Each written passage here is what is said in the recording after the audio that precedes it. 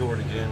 Here doing the clutch brake adjustment. I know I said I wasn't going to make one, but I'm going to. Be a little bit easy. So I was talking about the 1/2 inch screwdriver. 1/2 inch meaning the size. I don't know why, but the size of the screwdriver says on the screwdriver. So the snap-on's got. I can't get the camera to focus. It says 0.05 by 0.37. I don't know, but it's a 1/2 inch. Going by a 1/2 inch.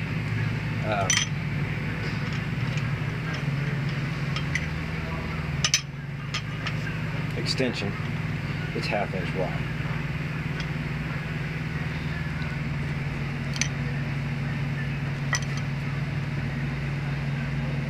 Thickness. Just to verify the reading, this is a 5/16 Craftsman.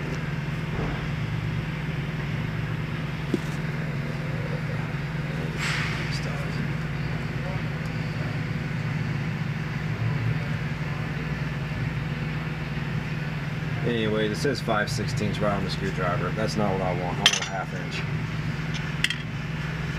From the throwout bearing to the clutch brake.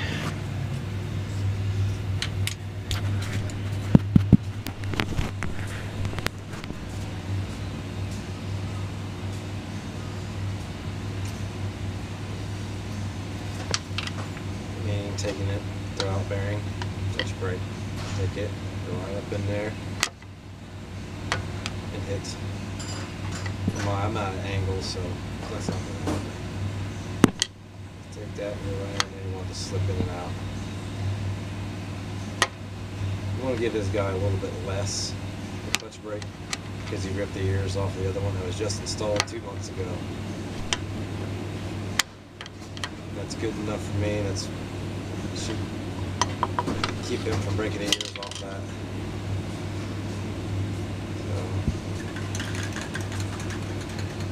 Alright, the free travel on the clutch, I gave him about 1.5 inches.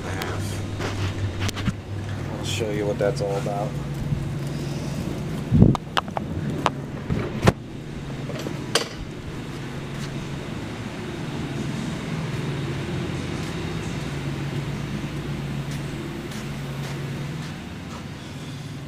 Inch and a half.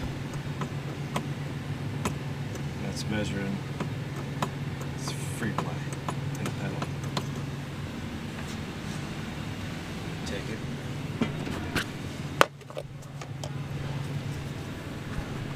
Why am I light isn't working on my camera?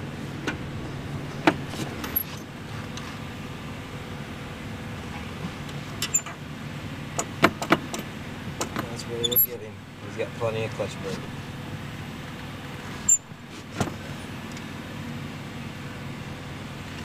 Alright.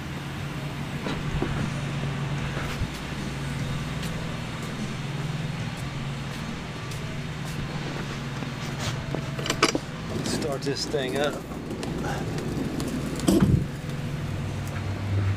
I'll let you guys watch this and hopefully I can get my light on my camera to work so you guys can see the actual operation of it. Thanks for watching.